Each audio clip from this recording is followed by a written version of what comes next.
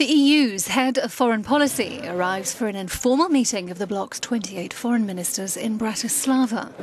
Top of the agenda are talks with Turkish EU Affairs Minister Omar Celik.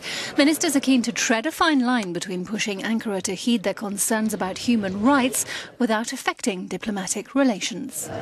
We managed to accompany Turkey in a way that the state of emergency it has established is compatible with its fulfillment of its own, let's say, commitments to all the Council of Europe principles and values, and by the way, also to the principles and values of the European Union being a candidate country. Turkey is pushing for visa-free travel in the EU for its citizens and is threatening to walk away from March's migrant deal if its demands are not met. Brussels says it will only agree if Ankara rolls back its crackdown on suspected coup supporters.